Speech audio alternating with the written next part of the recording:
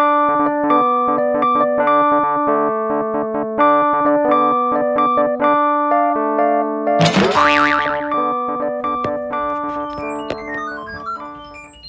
welcome to Nighttime, the show that happens at night, where a musician comes to my apartment and plays some songs using only whatever instruments they can find in the apartment. In the former iteration of this show, there was interviews. Now, there's not interviews. It's just going to be music. So without further ado, Nicholas Krgovich. Did I say it right? Krgovich? Krgovich. Krgovich. Get that G in there. Krgovich. We have all the letters. Goodbye. Thank you. I'm going to play a song by Ruth Hard G. Garbus from Brattleboro, Vermont. That I just learned.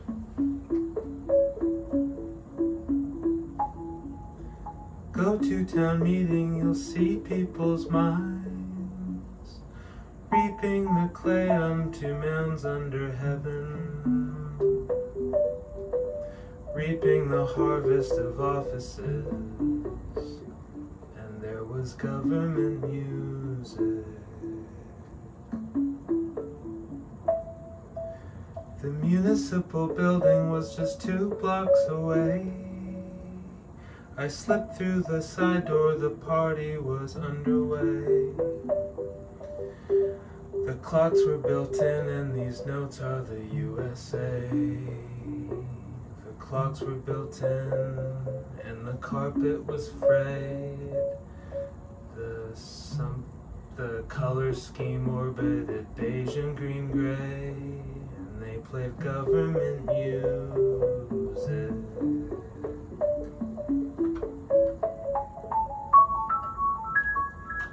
The re-enchantment of the world. Sometimes there's still a shrine, other times it's in the mind. Stars and cards help me rhyme my time. Turns out a mirror is completely blind. The re-enchantment of the world.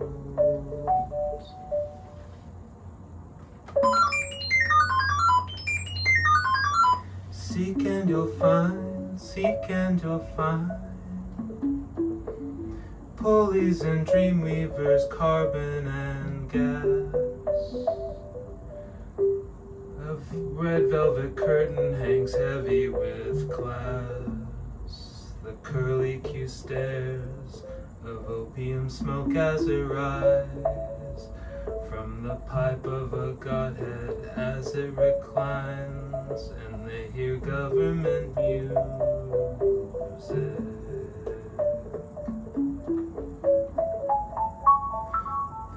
Enchantment of the world. Sometimes there's still a shrine, other times it's in the mind. Stars and cards help me rhyme my time. Turns out a mirror is completely blind. The re-enchantment of the world.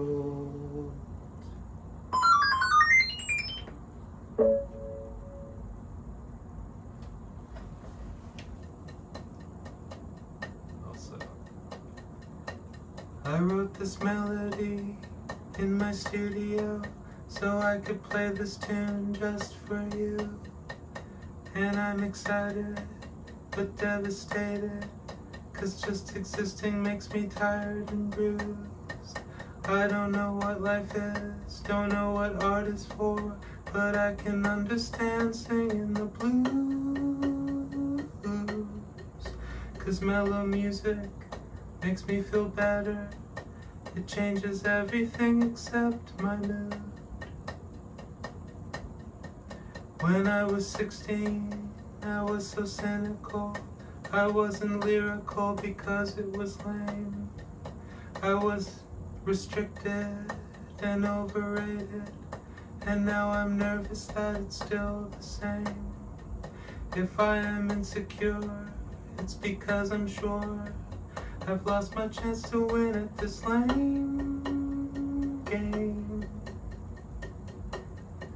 So I continue without the ingenue, i.e. the patriarchy in my brain. I watch the squirrels outside my window. They seem to understand what I never could. They sleep together outside in any weather and spend their days playing and looking for food. Are they okay now in midwinter? Do some of them not make it through?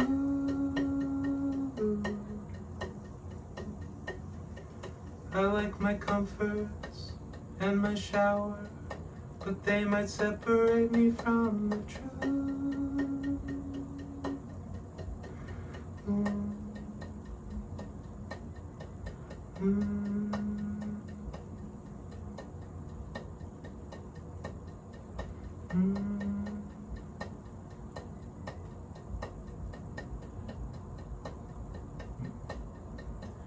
There are beings who live inside of me.